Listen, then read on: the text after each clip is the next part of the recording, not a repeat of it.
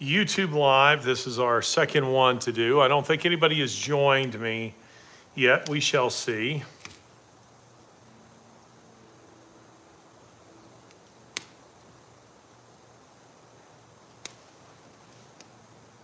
Is anybody in there yet?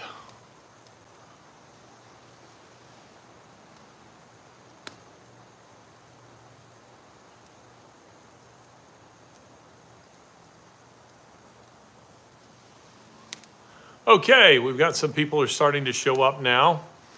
And listen, it's a beautiful day here in the American South. The sun is going down directly in front of me, or at about 10 o'clock right here. And I was looking forward to get together with all of you again today. We are, just know, again, that we're testing. This is a new YouTube feature, doing YouTube live events off of your mobile phone. And so we've been testing mics and this kind of thing today, but we're having some technical difficulties with that, so just bear with us.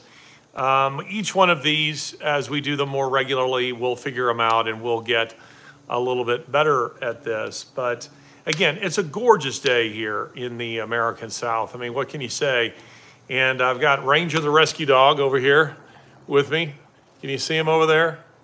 He is sitting in one of his favorite spots, looking out over the water to see if there's anything that he thinks, needs to be killed. Ranger is, it's interesting. If you've never had a German Shepherd, German Shepherds, listen, I should get some kind of kickback from, like German Shepherd societies or something, because I think German Shepherds are just the best dogs ever. And one of the reasons I think that is because not only are they great with people, as I said yesterday, but they also take very seriously their job of, patrolling. And shepherds are always on patrol. So I hope you're doing well. I see people from, let's see, we have somebody here from Scotland, from Pittsburgh, from the UK. Where else is the Ranger? Mary Michelle says hello. We got people checking in from all over the place. Let me see where you're from. Buffalo, New York. Somebody here has a Malinois. Malinois are basically a sort of an offshoot of German Shepherds, Belgian equivalent of that. Reading, Pennsylvania, Oregon, fantastic. Ah, good. Keith is lighting up a cigar. Light one up for me. I would, Keith, but I just didn't think of it. Funny thing about from Texas here, from Tennessee, South Yorkshire, England, Florida, Jacksonville, Florida, Nacogdoches, Texas. Excuse me. Texas get upset with that. I had a colleague named Chris Thomas. I wonder if it is the same colleague. Anyway, so I got a little time here. With you. I got a nice little fire going in the background, and gosh, I love a spring in the American South. I really do. Colorado, another from Texas.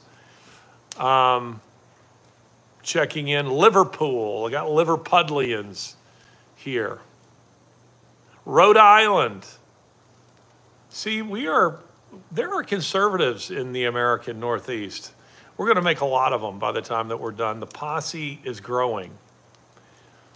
So what are some good questions, some good topics that you guys have that perhaps you'd like to discuss? Adelaide. Fantastic to see somebody joining us from Adelaide. It's probably late in the day for a coffee, but I made one anyway.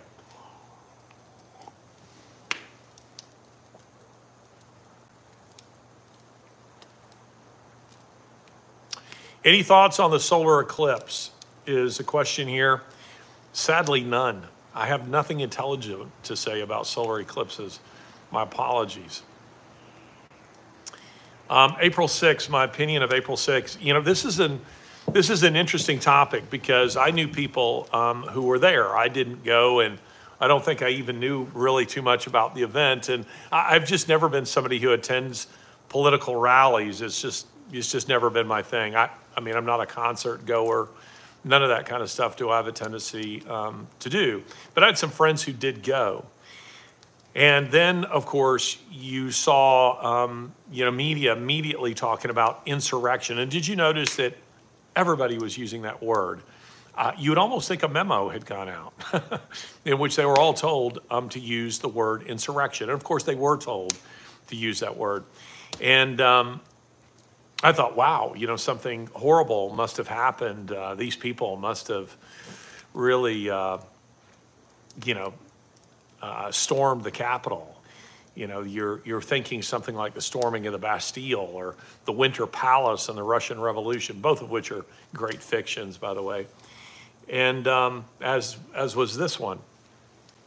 Then I talked to people who were there, and their description of what happened to me was very interesting, because they said that they and other people with them. Now this is a conversation I had, within a week or two of the event itself.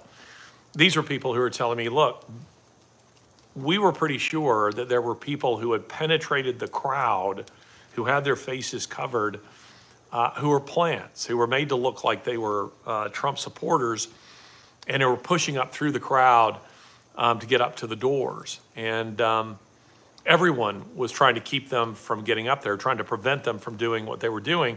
They said, oddly, the Capitol Police really weren't. They were facilitating it. So, these are all things that tell you the fix is in.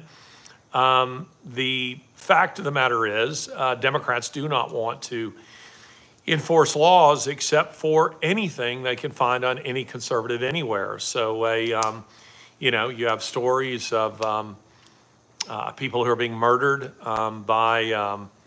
by some illegal aliens. Those individuals receive almost zero punishment, and there's no justice for the victim. We're seeing more and more of that kind of stuff. And that's because this is Banana Republic tactics that we're seeing employed here. And if you talk to people who lived in banana republics, they will tell you this is the kind of stuff that I grew up with. So I've had people, having conversations with people who are, say, from China, older people, from China, from Vietnam, from Korea, as well as from South America, say Argentina, Brazil, Colombia, Chile. They're all people who have seen these kind of tactics before. Less so younger people, younger generation, but older people do tend to have seen these things before. What about Israel? Well, I've done a podcast. In fact, I think I've probably done a couple of podcasts on Israel, and rather than me, trying to give you a condensed version of that here, I would prefer to point you to the podcasts themselves, which are far more thoughtful and prepared in what I have to say on that. But I think you'll find the history and the background of this conflict very interesting. In an hour or even 2 hours or 10 hours, there's only so much that you can say. I can't cover every base in that and make absolutely everyone happy, but I do think I can give you, and this is kind of what I hope to do on Ideas Have Consequences. It isn't so much that I want to provide you with the answer to every question as if I had them. I mean, I don't have the answer to every question, but I hope to give you a grid for understanding the world, a way of thinking, a way of processing issues and information, a lens towards understanding the world. A good Bible teacher, it isn't just that he goes through the Bible, or a good teacher, period, but let's just say, for the sake of my illustration, a Bible teacher. A good Bible teacher doesn't just simply explain to you the meaning of a collection of verses, though that is a portion of what he does. But as he's doing it, you're learning from his methodology how he's doing it. And from that, it's something I've always thought John Lennox was brilliant at. If you don't know who he is, he's a dear friend of mine, something of a mentor to me. I visited him fairly recently in Oxford. He makes a kind of a cameo appearance on a documentary about the World Economic Forum. But what John does, he's a mathematician and a scientist, an Oxford mathematician and scientist, but he's also a great Bible teacher. And one of the things that I think John does is when he's done teaching on a given subject, you've come away with something much more than just an understanding of the topic of the sermon. He's put tools in your toolbox so that you can come away and apply that methodology that you saw him use to other topics, to other issues. And that's something that I very much want to do, because I want people to think for themselves. I want to teach people how to think critically, how to process the bigger issues and the things that are happening around them. I was very blessed to have teachers, not all Christians, some of whom were atheists and of other faiths, but I was very blessed to have some great, and in some cases, some famous professors, thinkers, teachers, who taught me to think for myself, and they forced me to defend it. They forced me to defend what I believed. And there's something value in that. I'm thinking in this particular moment, though he by no means was the only one, but Forrest McDonald. Forrest McDonald was the late Forrest McDonald. He was a great man, in my opinion. Forrest McDonald was a very famous American historian. He guided my thesis, and I was fortunate to have a class with him, a graduate class, but most graduate classes are quite small, particularly in a subject like history or philosophy. So there are just three of us, several hours a week. So you were under intense scrutiny from him, and if you weren't prepared, you're going to get gutted in class, because you couldn't hide. It wasn't like there were 30 people in the class and the class was 50 minutes long. We're talking about a class that ran a couple of hours 3 times a week. And what McDonald would do was force you to take a position, and then he would force you to defend the position. He didn't demand that you agreed with him, but he did demand that you have evidence for what you believed, and it made sense. And of course, McDonald was nominated for a Pulitzer Prize back when it mattered, and he got my thesis published. I was so grateful for that. When I came out of that class, he said, "Your thesis is publishable, and if you let me, I'll help you get it published." Just in some kind of academic journal that nobody ever read, I'm sure, but it was a feather in my cap and got me started. But the point is, I'm grateful for that kind of rigorous training, and it's something that I hope to do on Ideas Have Consequences, that we take an idea, we show you the consequences of the idea, but in so doing that I provide you with some tools in your toolbox that gives you the confidence to engage the world, to engage the people around you. That's something that I very much want to do, and you'll have to forgive me. Somebody says there's glare on my face. Let me try moving it in just a little bit. I don't know if that helps. It looks to me like I have a good visual here, but I don't know. I can't say what you're seeing. I don't see your screen, but my screen is supposed to be basically what you're seeing. Somebody's asking me here about what I think about Kate and Charles and all that's going on there. I'll disappoint you again. I have no idea. I did see the video of her saying that she was, wanted privacy when she's talking to her children, breaking it to them that she has had cancer. I think, what is it, abdominal or intestinal or stomach cancer. God bless her. She deserves that. She deserves that privacy to do that. And I will tell you, I think the way the royal family has historically been treated is frequently horrible. I wouldn't want that job for anything. I loved Queen Elizabeth II. I thought she was fantastic. I do not like King Charles. I don't like Charles at all. I can't stand Harry or Meghan. I mean, they make me want to vomit. But Kate strikes me as a remarkable woman, but dealing with what are probably very, very difficult circumstances, but I can't claim to be a royal watcher. I'm a royal watcher as a historian. I taught the history of Britain for a very long time. I'm a royal watcher of centuries past, but not the era of basically celebrity royals who politically are generally fairly meaningless. Other questions here. Someone here says Elizabeth was my queen. Listen, Sean, I think that Elizabeth was much beloved the world over, and America as a republic, I mean, we are by definition as a country anti-royal, right?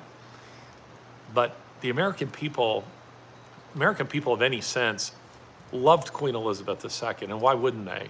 I have to tell you a wonderful story about her, that on the day that she died, her longtime bodyguard, who was, I'm sure, long past being able to actually defend her physically, he looked like he was in his 80s, but he told this wonderful story of being out for a walk with her near Balmoral Castle, which is the royal residence in Scotland. And he said that she loved to go for walks there, and they were out for a walk.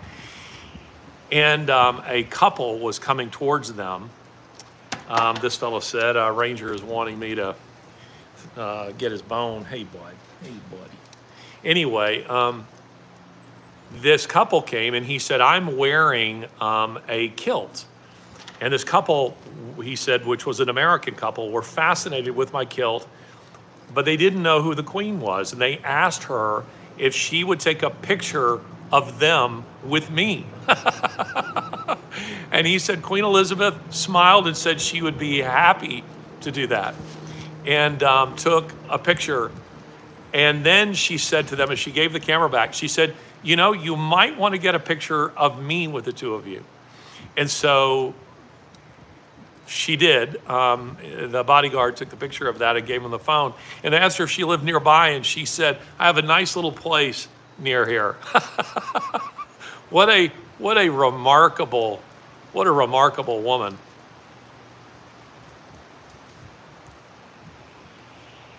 Ranger's a sweet boy. Yes, he is. Aren't you, buddy? Aren't you, bud? Yeah, he's wanting some attention. He's wanting some attention right now. So you can see this guy right here. Oh. So, other questions? I'm not probably your guy for the modern royal family, honestly. I can't say that I follow them that closely.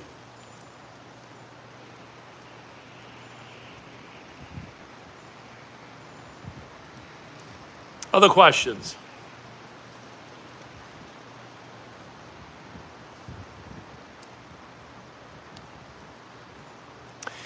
You know, I do hear people say frequently that they think King Charles III has some involvement. I mean, he's obviously involved with the World Economic Forum, but some people who will say that he's the one who's really the puppet master and sort of running the WEF and running the show. I have to tell you, I couldn't disagree more strongly. Charles is not bright. He is not bright. He is just simply a puppet of globalists. He'll say what they tell him to say. He wants to stay in the good graces of British media. He wants to be liked, and because of that, he's willing to lick his finger and put it in the wind and see which way the cultural zeitgeist is blowing, and then adopt that position. Charles is not nearly intelligent enough to run anything like the WEF. Absolutely not. I think you have other people, you know, who are behind that. Favorite hymns? Do I have favorite hymns? Yes, I do. I love Victory in Jesus, but I don't like it when it's. I recall a music minister from years ago. He played a guitar, and he would sing that with rapidity. I mean, with really fast, a really up tempo, and I loved it. Versus the Victory in Jesus. I mean, God, that doesn't to me sound like victory. Victory in Jesus should be an up tempo. I love that. I love How Great Thou Art. I have a hard time singing that and getting through it because I do love it. Gosh, there are many others that I love very much. For whatever reason, I'm drawing a blank at the moment, but I hope Victory in Jesus somebody will sing that at my funeral, because that's what I hope my funeral is a celebration of a life and somebody who's in heaven and doesn't want to come back. Do you think people on the left believe they are sinners? No, I don't. I think they're full of their own self-righteousness. As I was saying, I think it was yesterday I was saying this, people frequently think that self-righteousness is a product of some kind of religious belief, and that non-religious people aren't self-righteous. Absolutely false. Self-righteousness, legalism, is a product of human nature. Some of the most legalistic, self-righteous people I've ever met are the mask Nazis, the vax Nazis, are the recycling Nazis. I mean, these people they are every bit as legalistic, as the, Saturday Night Live church lady or the most extreme Islamic State. They are hugely legalistic. And it's important to understand that the secular ideologies can drive that kind of legalism. And do we see that in a very big way. And so I don't think these people see themselves as sinners. I think they see themselves as good people, as righteous, as individuals who are doing good for humanity. I love something that C.S. Lewis said on this topic. He said and I'm really, really loosely quoting him here, but he said, for a man to do that which is really, truly, hideously evil, he must first believe that what he is doing is in the best interest of the people. And these are individuals who think like that. I mean, you have Bill Gates pontificating about what he's going to do for humanity. Who elected Bill Gates? Who the hell does this man think that he is? That he's releasing, biogenetically engineered mosquitoes into U.S. airspace in Florida. As a guy who is, vaccinating mass populations. Who does he think he is? Well, all that Bill Gates is a guy with a lot of money. I wouldn't even say that he's a particularly good coder or programmer. I mean, his software, I just can't say is all that great. So I do think that Bill Gates thinks of himself as someone who's doing good for humanity. Other questions?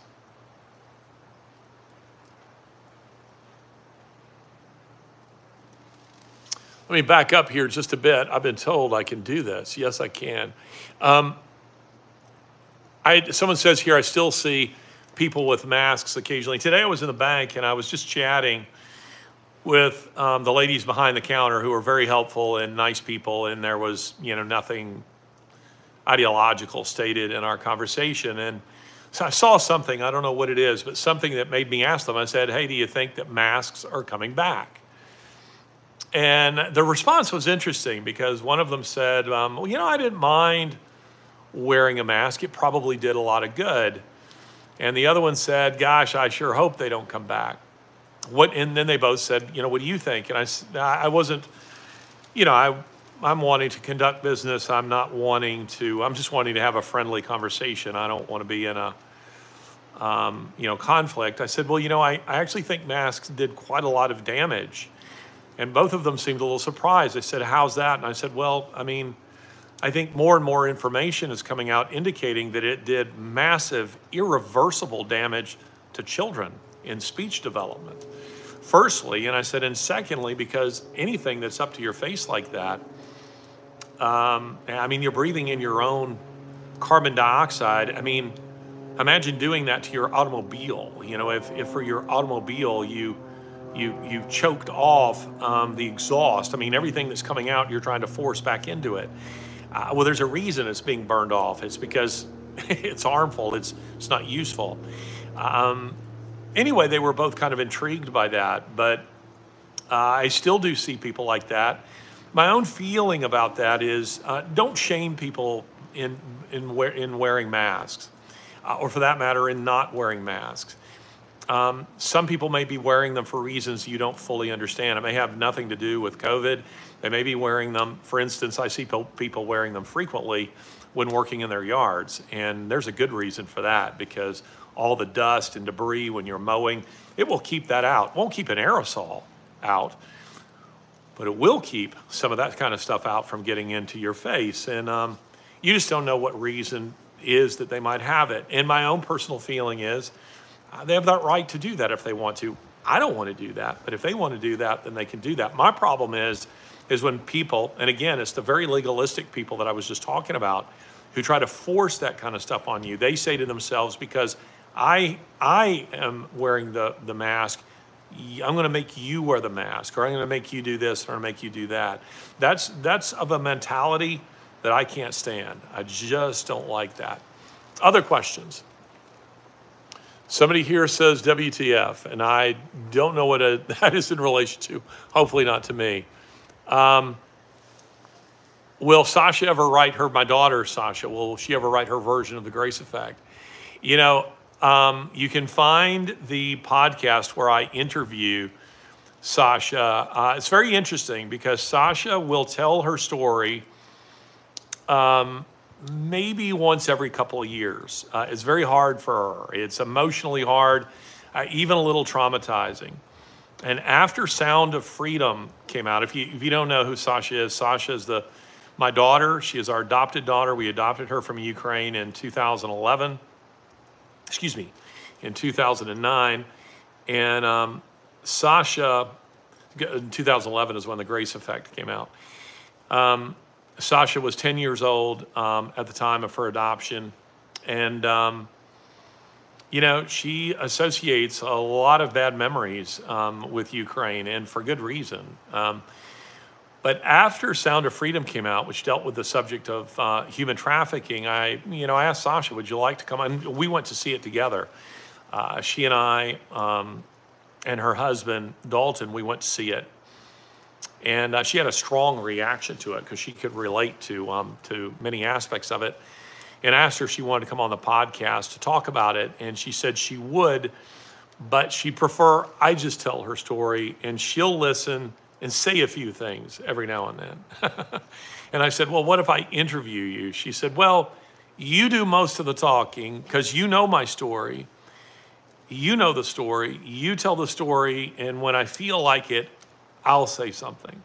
And so that's what we did. And there were some people who were critical who said, oh, you didn't let her talk. Well, I promise you that is because Sasha, I know my daughter, and Sasha finds telling the story hard. So she mostly listened, but we knew that story would be very encouraging to a lot of people, be very meaningful to a lot of people. And of course it was very powerful for a lot of people to hear that. Gave them insight also into Ukrainian corruption. I mean, Ukraine is an incredibly corrupt country, as is Russia, and unfortunately, as is the United States these days, at least at the federal level. And anyway, so she told her story. But Sasha will occasionally speak in a church, maybe to a youth group or something, and tell her story. But she only does that maybe about every couple of years because she finds it draining. And then for usually a few days afterwards, Sasha's a little off. And you know it's because this has dredged up memories and places where she doesn't want to go, understandably. But Sasha's story is very powerful. And as I say in The Grace Effect, if grown men are allowed to have heroes, Sasha is my hero. She is a remarkable young woman. You should read The Grace Effect. If I could suggest you one book that I've written that you read, it would be The Grace Effect, because I'm telling the story of what a culture looks like absent Christian influence, absent Christian belief, and then what it looks like when it has Christian belief, and that's what I call the grace effect. A whole society can be changed by grace, and not because everybody becomes a Christian, but because Christian influence begins to spread throughout the culture and is reflected in the moral sensibilities of everyday people. It is reflected in movies and literature and in government and in all sorts of things. And this is the thing that a lot of people on the left, a lot of unbelievers don't understand, they will miss. This was reflected in the comments of Richard Dawkins a few days, where he says he regrets the demise of Christianity in Britain. Well, there's more people than him who are starting to feel that way because they see what's coming behind the Christian faith. And it's either, again, radical Islam or it is radical secularism, globalism. And there's no grace in either one of those. There's no grace in those at all. And whereas in times past, you would have, and maybe you feel like this is a silly example, but I'm just talking off the top of my head here. If you go and watch old episodes of something like, say, Andy Griffith, or All Creatures Great and Small, whether it's the old one or the new one, by the way, those are not Christian shows, but those are shows that are shot through with common grace. Those are shows that are shot through with Christian influence. The episodes themselves, often the moral of the story is one that no Christian could reasonably object to, because those are shows that are the product of a Christian culture. That stuff is disappearing from the culture.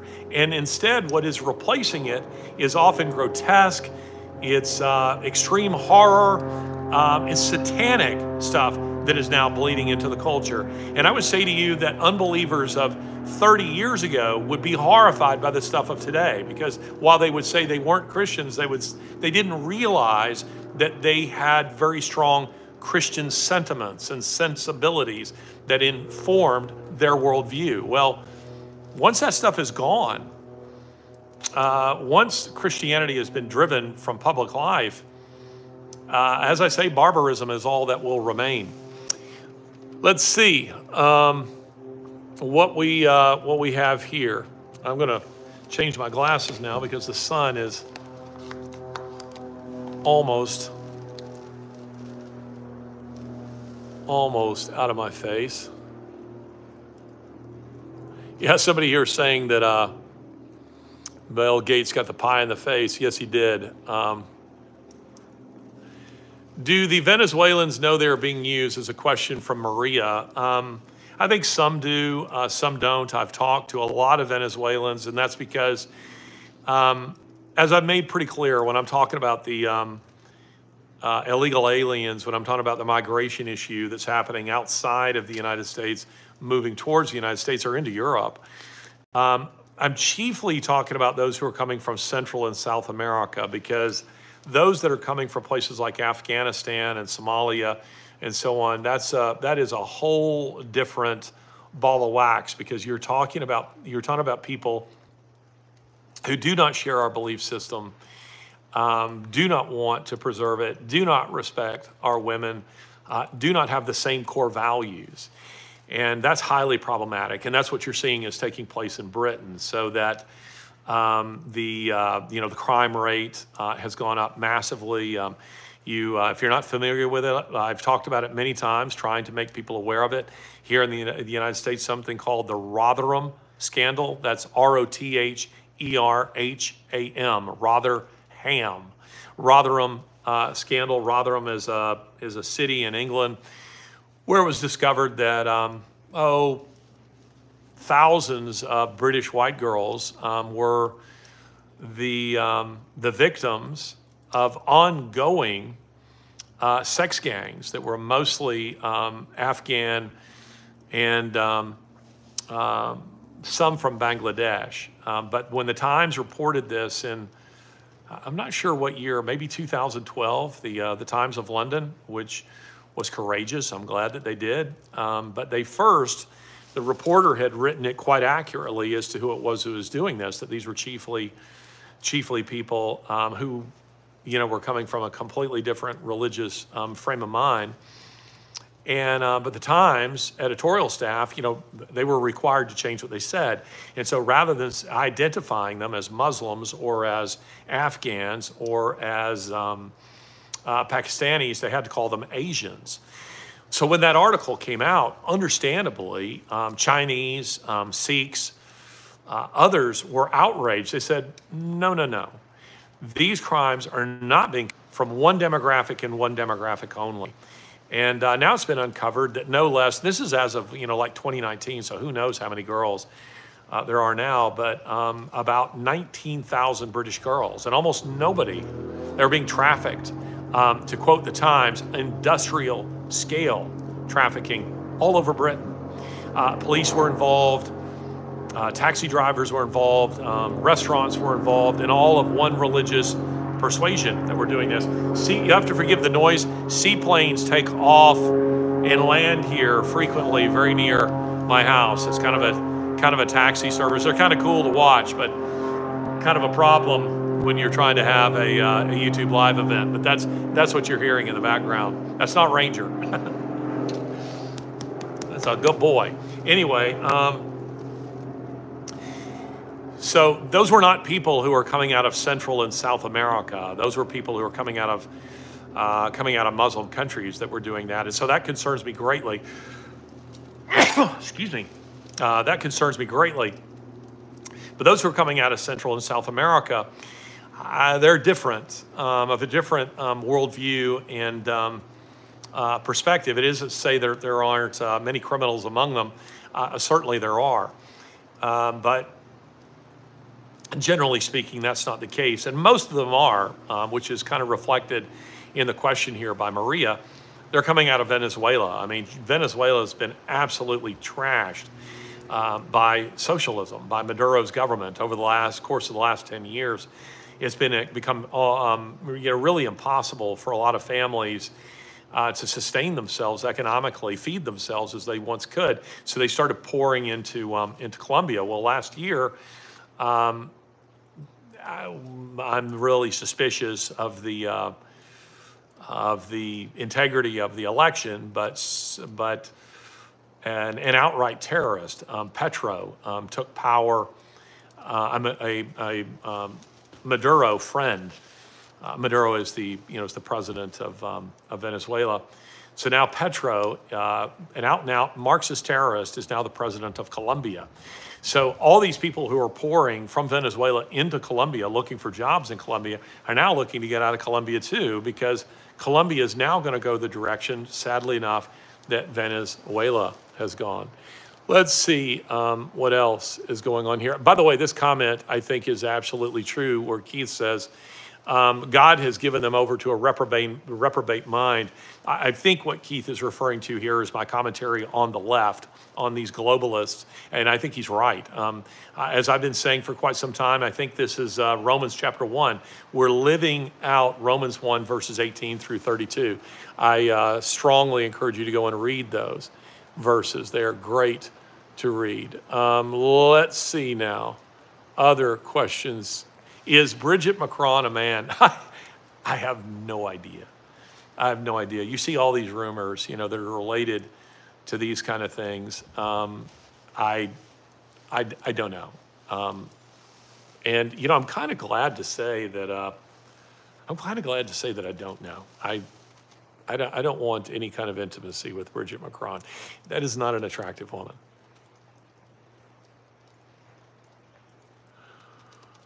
There's Bella Cruz here says there's still a guy in my area that wears a mask and wears rubber gloves in an unclosed car about town. That is unusual, but don't immediately judge those people.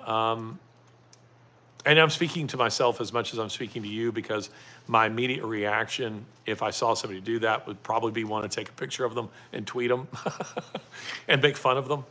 But it's probably not the most effective thing to do. I do believe that one of the most interesting things that I thought was revealed in the pandemic, and this had no ideological boundary. This ran both among conservatives and liberals, Democrats, Republicans, globalists and anti-globalists. This ran across the board. We learned there are a lot of people who are afraid to die. I mean, really afraid to die. And maybe that seems to you like, well, no, everybody should be afraid to die. No, I don't think you should be. I think if you know Jesus Christ is your Savior and Lord, I don't think you should fear death. And I certainly don't think you should live life making all the big decisions in your life based off of fear. Please understand, I'm not telling you to go base jumping and go and do stupid things where you risk fatality. That's not quite what I mean. But rather, I mean that this life carries with it a certain measure of risk, doesn't it? I mean, whether it's when you get into your automobile or you're flying or whatever it is that you're doing. And I guess I grew up of a mentality, and I grew up in a military family. My father was a career soldier, so I grew up moving from one fort, to the next. I grew up with a mentality that some things are worth dying for. And I very much believe that, and I've tried to live my life like that. Now, if somebody, breaks into my home, I don't mean that I'm going to be cavalier and just sit here and think, I really don't care what happens to me. I mean, I would defend myself. I would seek to defend myself. Rather, what I mean is that I was a little embarrassed. I wanted to turn and, look the other way, so to speak, because I had friends who wouldn't leave their houses or were terrified to have interaction. And again, we're talking about conservatives. We're talking about Christians who were terrified to engage with people who weren't wearing masks, who wanted to social distance, who were constantly getting vaxxed up and stuff like this. And I found it frankly embarrassing for them because I just thought, really, is this the way you're going to live your life? I mean, because it isn't the way I want to live my life. I don't want to live my life in absolute terror. What kind of life is that?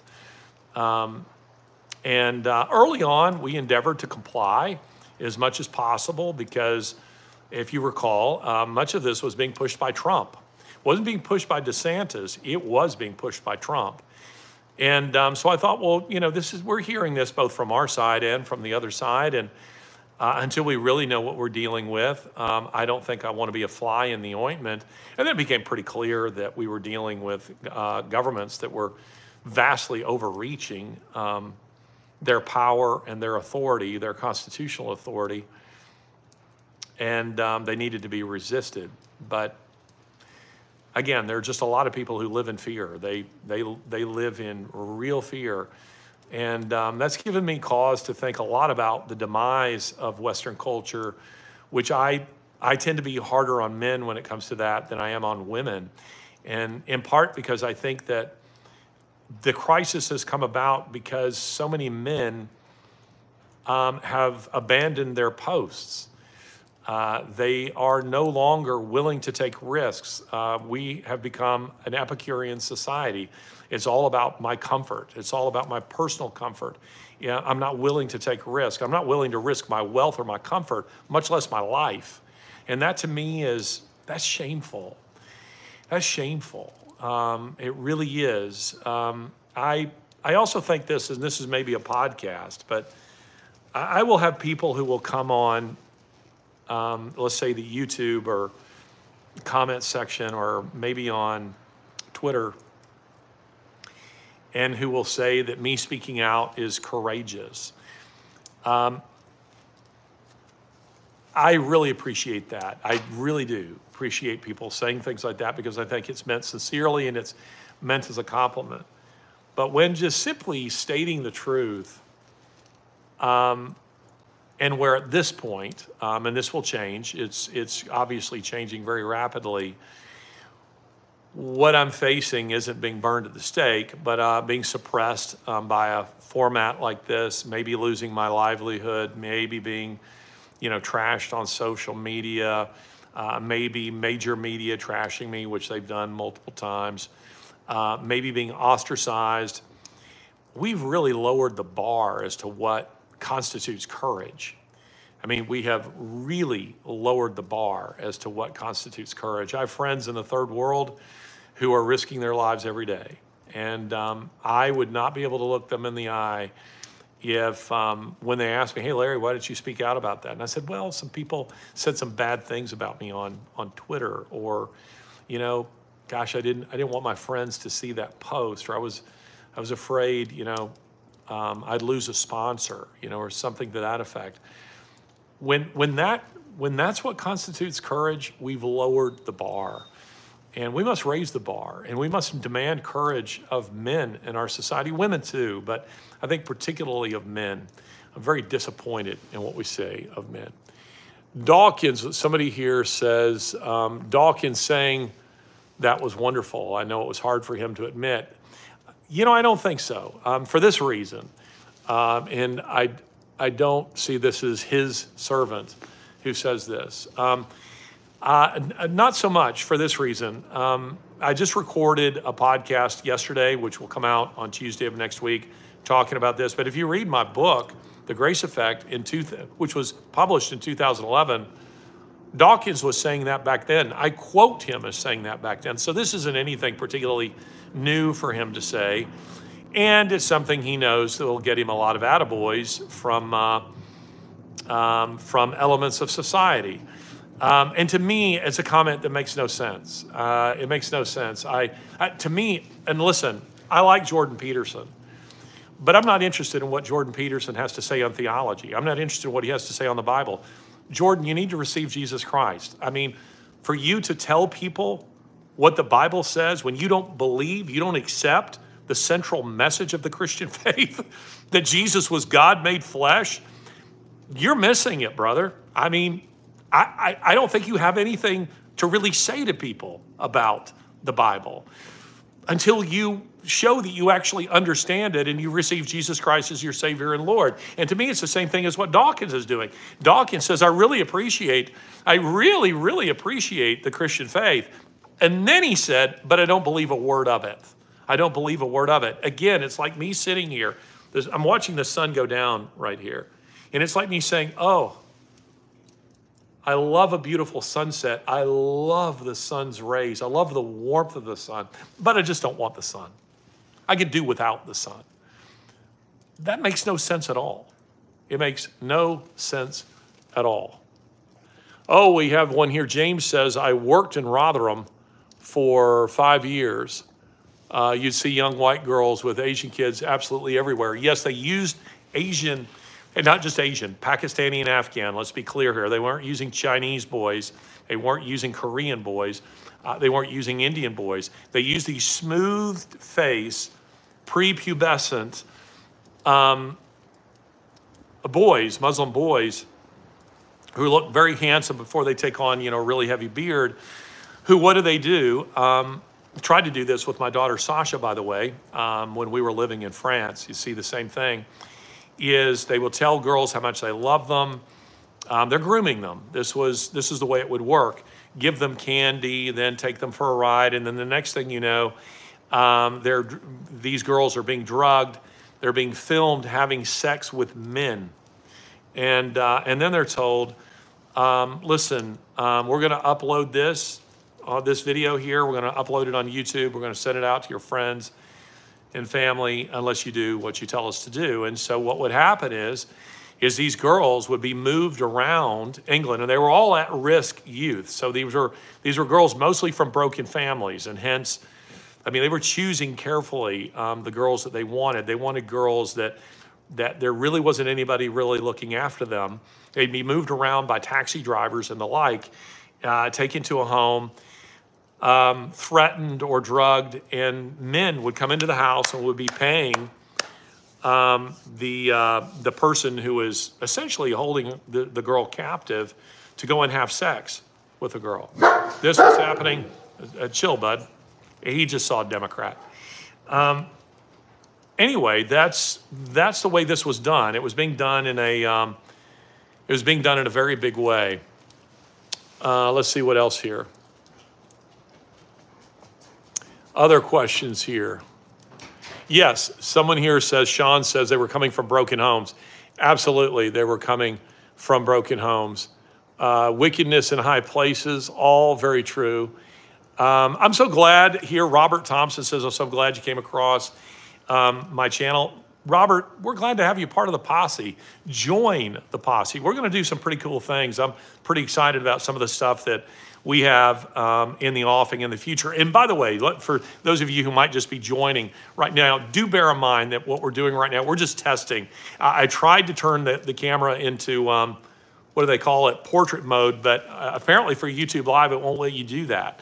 Either that or you have to pay for some kind of upgrade or something, but it's a better visual I think, to have it, in portrait mode. And we'll eventually, have some kind of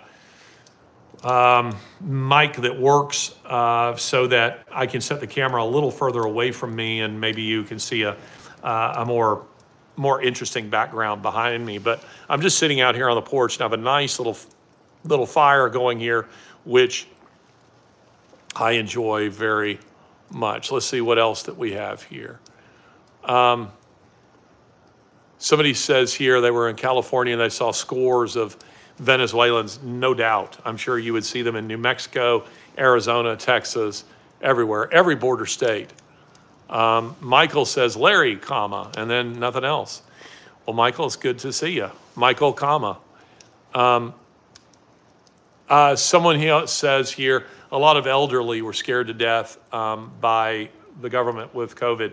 It's absolutely true, and I feel more sympathy with that crowd. I, for instance, with my own mother, who's in her 80s, I was telling her, hey, Mom, you need to be really, really careful what you do. And she wanted to be with her grandchildren. And I said, just make sure what you do is what you want to do, because you have to live with, the consequences of your decision. So don't come engage with us at Christmas or Thanksgiving because you feel guilty or that you're being pressured by us to do that. Do it because you want to do that. But it's possible you'll catch a cold, or something. I don't know. I can make no guarantees of that. And my mother is intelligent and, very independent, and she understood that. But my wife and I adopted the philosophy that we would respect other people's decisions, provided they respected ours. You see, it's a two-way street. I'm not going to shame you for wearing a mask. If you want to wear one, fine. If you want to get every booster shot available, feel free to do it. I won't shame you into doing that. But when you start pressuring me to do that, I'm going to start pushing back because I feel a little bit differently about that. Got someone here who says, the friendly evangelist, hey, Larry, I'm a Ukrainian immigrant to America. I'm a Christian YouTube creator too. Well, fabulous. We're glad to have you in America. Just make sure you obey and respect the laws. Let's see, what else here? Larry, do you believe in the rapture? I do, but I will say that I am a pan-millennial, and that means I believe it will all pan out no matter what I think regarding it. Some people love to live in biblical prophecy. They live in Revelation. They live in the book of Daniel, Isaiah. They love that stuff. And they see in every major event, political major event, they're sure that they can find that event somewhere in Scripture. I'm far less sure when it comes to things like that. And I try to keep my focus on doing the things that the Lord would have me do. And not because I think those books or those passages are meaningless. I don't think that. But I'm very mindful of what the Lord said, which is a caveat to all of that. And that is that not even the Son knows, only the Father knows. And so what I think about when something is or isn't going to happen in terms of biblical prophecy is really irrelevant, because it's going to happen when it's going to happen. And the Lord hasn't consulted me about it. So let's see here. Yeah, I love this right here. Rick Shepard says, 2 Timothy 1:7, God has not given us a spirit of fear, but power and love and a sound mind. Yes, I'm with you on that. Let's see what else here it says. Someone here says they wish well on me and my family. Thank you so much. I appreciate that. I was about to comment on something, and it just went scrolling by very quickly. But a lot of people are responding to my comments about the fear of death.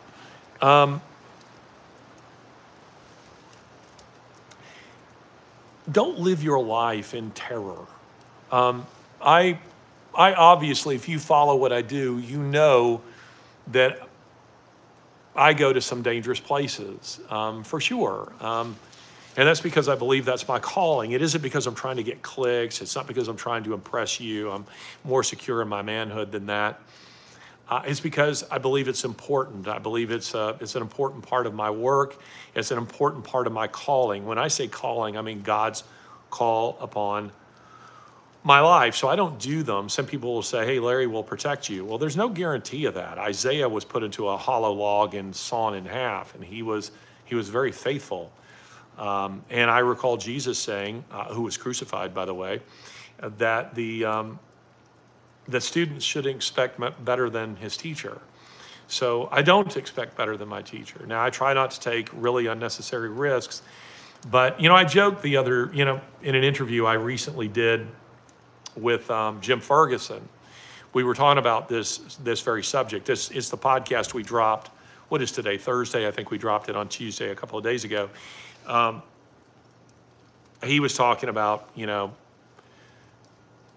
fear, of retribution, of people doing something to people like him or to me, and me being at the World Economic Forum and him saying that he at the time had, warned me and he was going to send some Scots down there to protect me. Sometimes these things are overblown. Sometimes they're actually underestimated.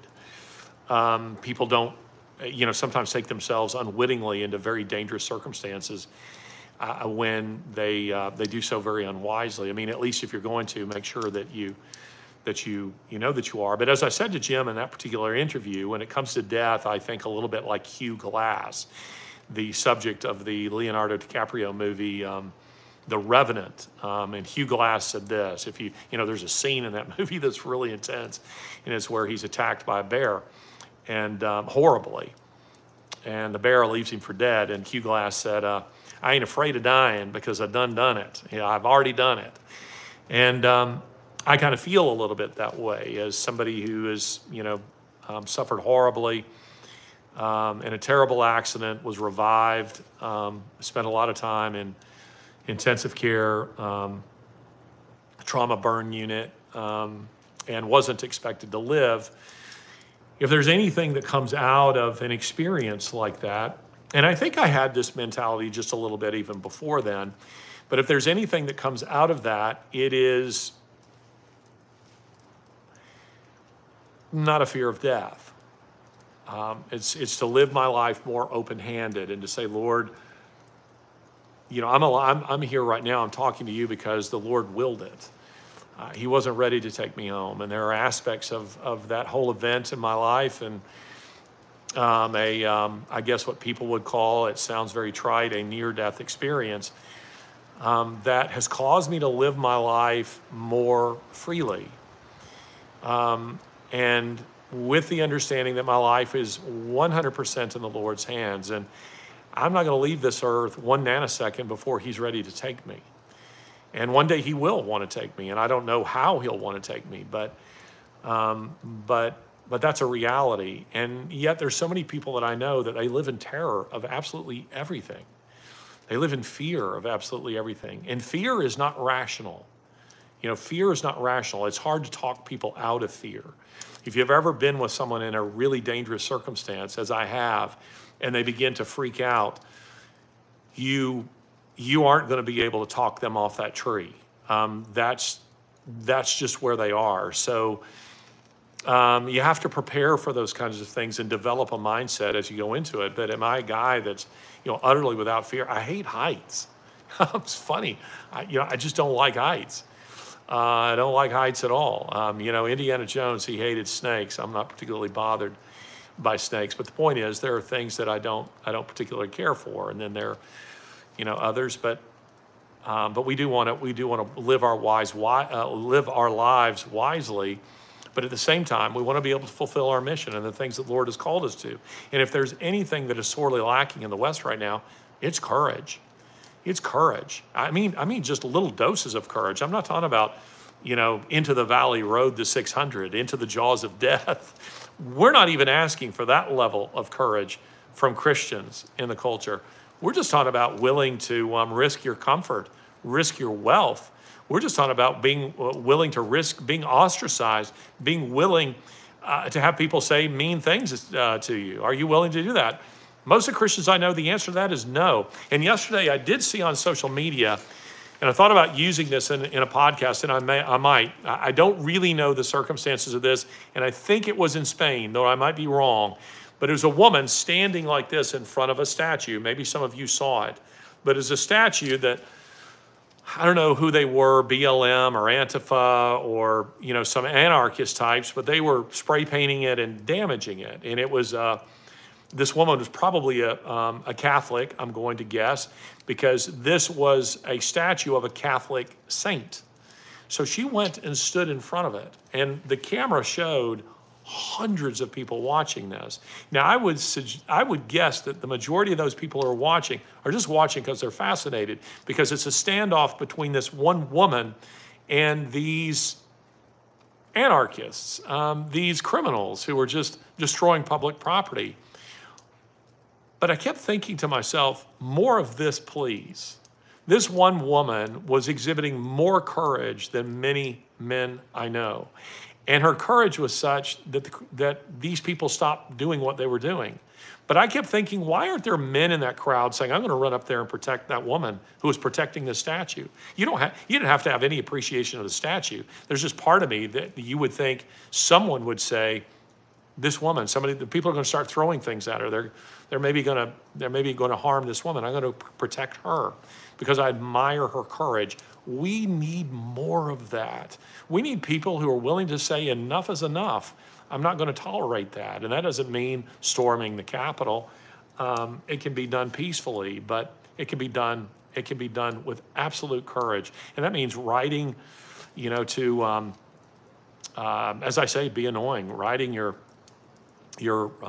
governmental representatives, annoying those people, letting them know what you will and will not tolerate. Your school boards, running for public office in some cases, if you feel so called, but also venting your mind to those companies that maybe where you've patronized and spent money and saying, listen, you're pushing an agenda here.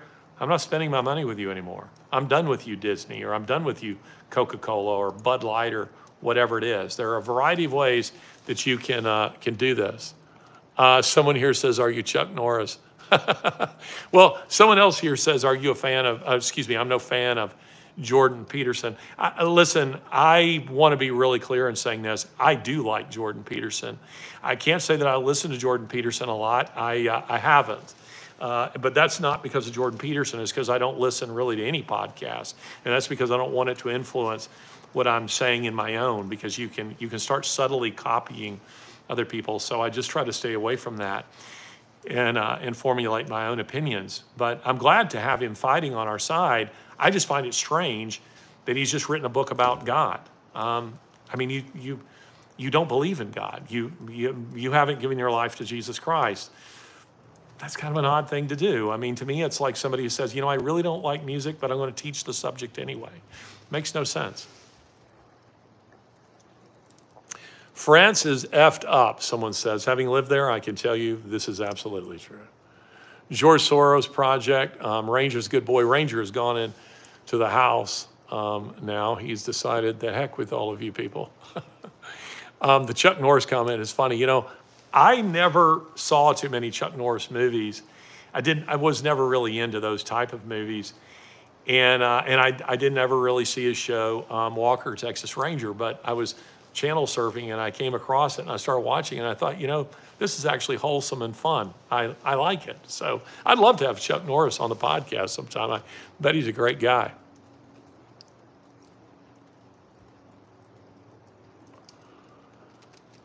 Larry, you're a vet, important people, educated.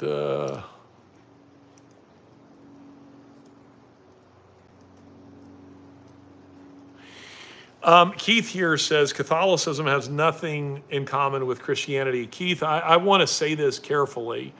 I understand where you're coming from, and I understand why you would say that, because if you look at this current Pope, for instance, boy, that guy. But I'm Reformed, Calvinist even, which, kind of makes me by definition sort of anti-Catholic. I mean, because Calvinism, was born out of the Reformation. Calvin wrote the Institutes of the Christian Religion. He was educated within the Catholic Church. He was given a classical education.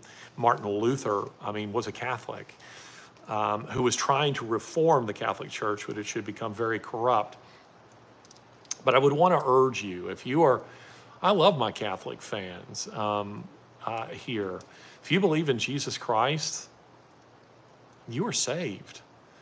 Believe upon Jesus Christ and you shall be saved. I have some excellent Catholic friends. I disagree with them. For instance, I chiefly believe sola scriptura.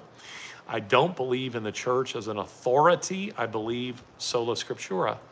That said, I mean, do I think Antonin Scalia is in heaven? 100%. Do I believe do I believe he knew Jesus Christ? Yes. And I would want him in my foxhole any day.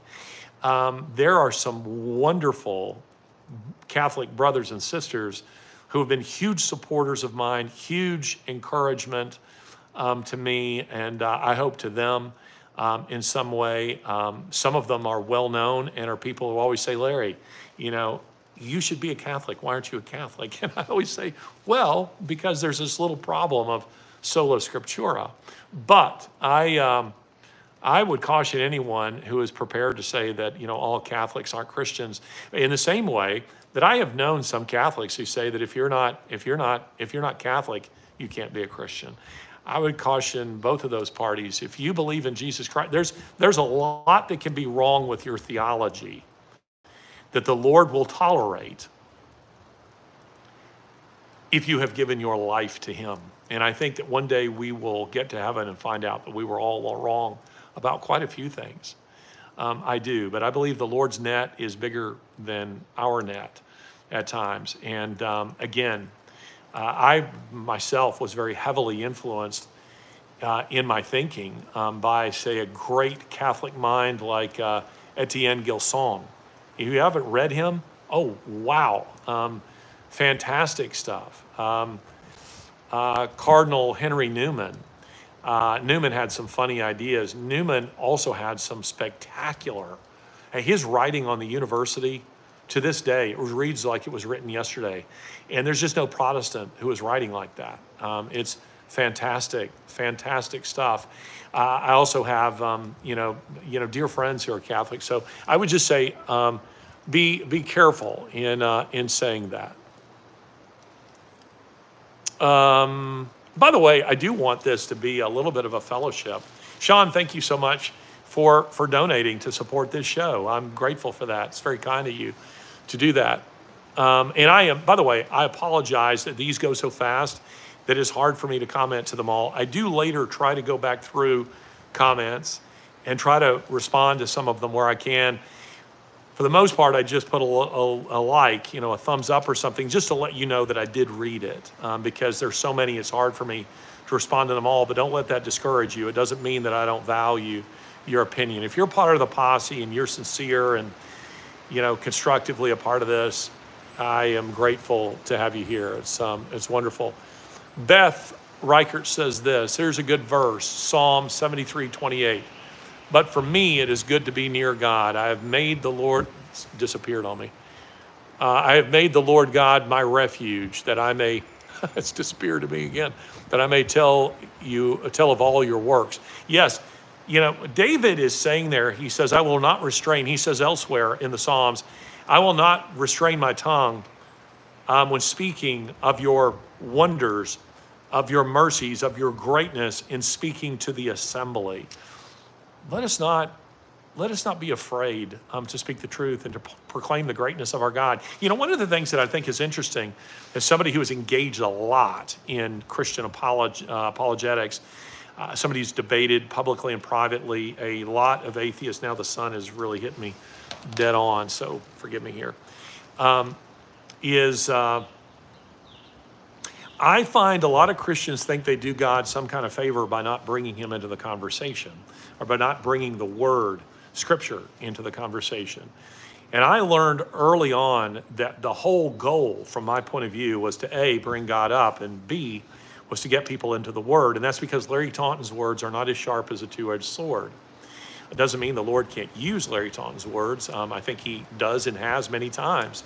But I want to get them in the word, because I want them, an unbeliever at the end of the day, not be wrestling with what I said. I want them to be wrestling with what God said. I don't want it to be my personality versus their personality, my politics, my skin color, my whatever, my nationality versus theirs. I want them in Scripture wrestling with what God said. And if you read The Faith of Christopher Hitchens, my book, which was, you know, much acclaimed, named Book of the Year, but then the left came out and decided to attack me for it. In that book, you will know that with Christopher Hitchens, the famed atheist, the infamous atheist who died of esophageal cancer, my goal with him was to get him into Scripture. And the way I did that was just to shame him. You know, say, Christopher, you keep making all these outrageous claims about Scripture. I don't think you've ever read it. And so I challenged him to a study of the Gospel of John. I love using the Gospel of John. It's a great introductory book for an unbeliever. And so I tell the story in that book how we were driving along. I'm driving my Chevrolet Tahoe, which is what I had at the time. Christopher is drinking Johnny Walker Black Label that is squeezed between his knees, and he is reading aloud the Bible. And in that rich British Richard Burton-esque baritone of his, and then we're discussing those verses. So he was reading aloud, in the beginning was the Word, and the Word was with God, and the Word was God. And we would stop and discuss those verses. And I would just say to him, hey, Christopher, do you recognize that opening verse? Does that opening verse mean anything to you? In the beginning. He thought about it for a minute. He said, Genesis 1:1. He said, I had to memorize it when I was a kid. I said, yeah, so is John just a plagiarist, hoping no one in his audience will recognize those words? Or do you think that he's opening his gospel by signaling the reader, the God that I'm talking about here is the same one of Genesis 1:1, the same one who in that chapter said, let there be light. And I could see that Christopher was starting to go, oh, wow, maybe the Bible has more depth than I realized that he had. And we started pulling back the layers. But again, my goal was to get him where he was wrestling with Scripture, not wrestling with Larry Taunton. So at the end of the day, he's faced with making the decision, do you believe what John has to say? Not what Larry has to say, but do you think John is a crackpot, or do you think that he's reliable? Other questions here. Hello from OKC. Good to have you here. Let's see. Someone else here says Trump is taking care of everything that we as Americans can't. Don't put your hope in Donald Trump. Vote for him if you want to vote for him. But if all your hope is in Donald Trump, it is a poor hope. And I don't mean that as a crack against Donald Trump. Don't put your hope in Larry Taunton. It's poor hope. I'm fallible. Donald Trump is fallible. I will fail you.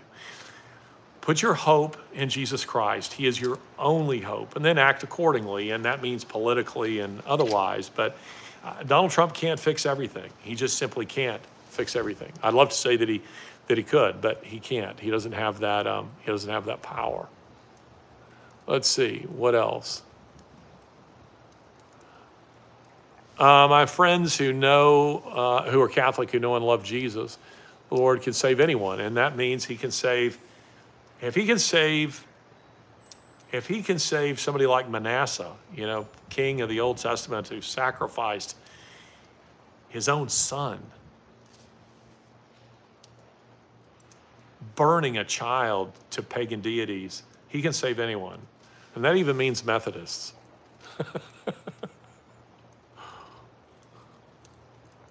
Yeah, somebody says here, Keith says that Chuck Norris is a Christian. That is my understanding. Boy, I'm having a hard time seeing these now with the sun here. Listen, until Martin Luther nailed the 95 Theses on the church door at Wittenberg, which he was right to do, our heritage is what you might call Catholic. I mean, St. Augustine, who I'm currently reading, was what we might call a Catholic. He was part of that, that great tradition. Luther himself was. Calvin was. And I'm just not prepared to say that everybody since 1517, if they're in the Catholic Church, they're all going to hell, any more than I'm prepared to say that everybody who goes to a Protestant church is going to heaven. There are going to be a lot of Protestants in hell. There's going to be a lot of pro-lifers in hell. trying to convert someone into voting for Trump gets them no closer to Jesus. Do bear that in mind.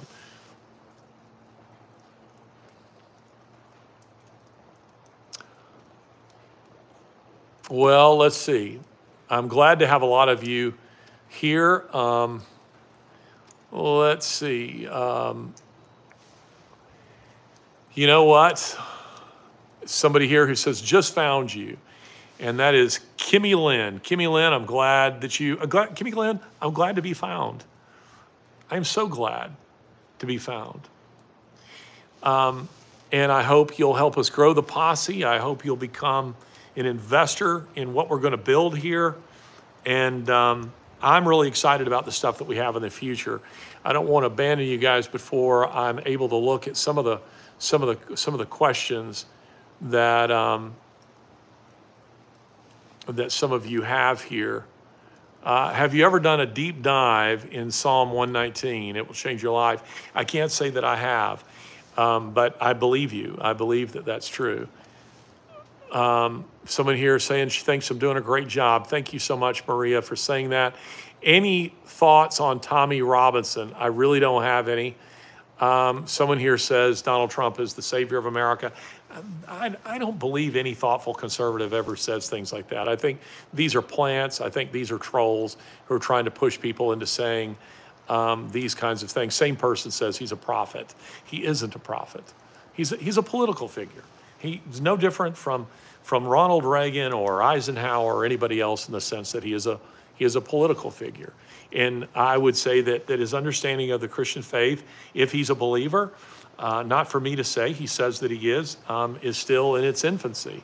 But I'm grateful that he is certainly willing to stand against evil in this country. God is sovereign. Yes, indeed, he is. Oh, here's a great question from Wilderness.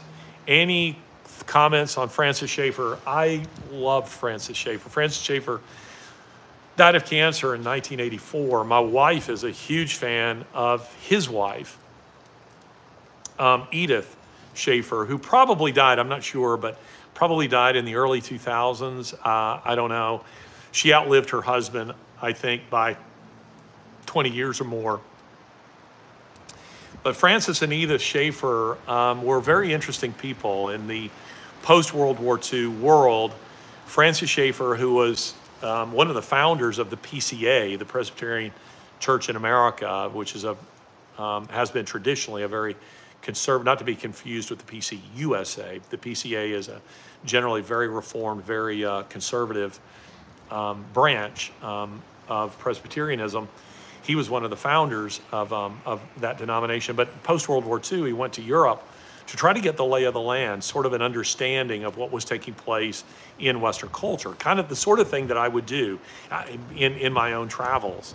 And he decided to establish something called L'Abri in Switzerland, which was sort of we'll call it kind of a Christian retreat center to help Christians process some of the big issues in life. And a lot of really thoughtful people went through there. Os Guinness, for instance, was one of them, and one of my mentors was one of them. And that mentor gave me one of Schaeffer's books when I was 15. How Then Should We Live? And I began. That's pretty heavy lifting for a 15-year-old. But I began reading Schaeffer at that time. I'm very appreciative of Schaeffer because Schaeffer, for me, when I was a young man, I was looking as a thoughtful Christian, as somebody who in his high school years and collegiate years was trying to take very seriously his faith and looking for a way for my faith to interact with the culture. But there seemed to be only two paths for people like that. And that was, in my own church, there was a big push to try to get me to go into Christian ministry, to get me to be a pastor. And your options were basically three things. You go to seminary, either to become a music minister, a youth minister, which is a stepping stone to becoming a pastor. And I didn't want to be a pastor. I spoke in a lot of churches, and I even pastored at a church for a period of time when I was very young, way too young to be pastoring a church, but I did do it while I was in college. I would just, this little tiny church, I would go and deliver the sermons there on Sunday morning. I think I did that for 2 years. That was pretty rough. That was pretty hard. Those were sweet people. They were very kind to me.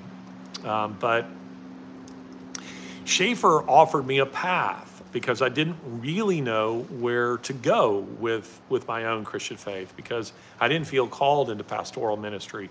Definitely wasn't called into music ministry and youth ministry, though it has been a key part of my own public engagement, my own Christian ministry. That I didn't see that as the ultimate goal of what I was doing.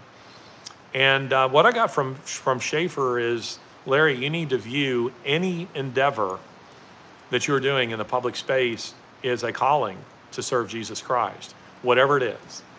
And that's whether you're a forklift driver or whether you're a columnist. And of course, I went to, I pursued academic degrees, I was teaching for a time, and then I became a columnist.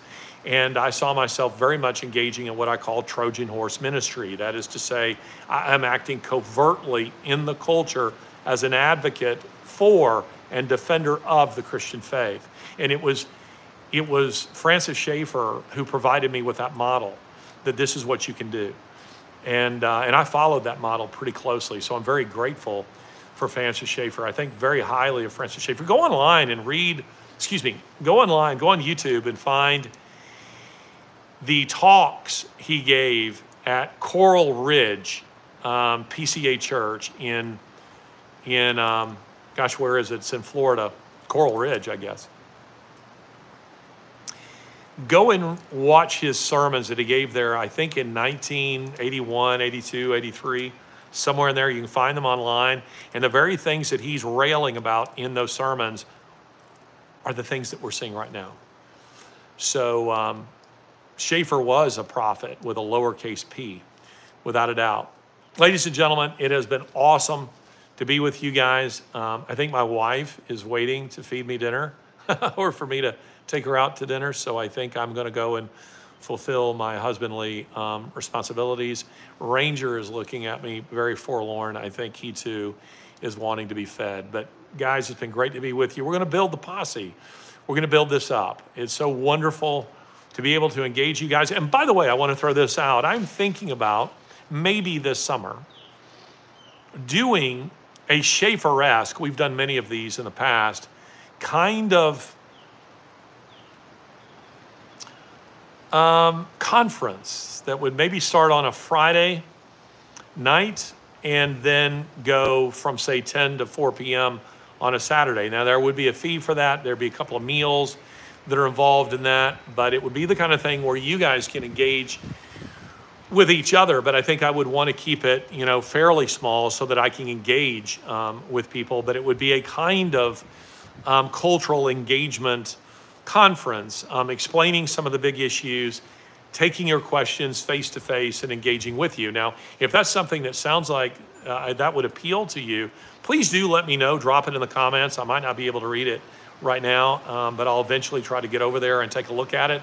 And if that sounds like something you would like, we might do that. I'm not sure what the cost of it would be. Depends on if we have to rent a facility or not.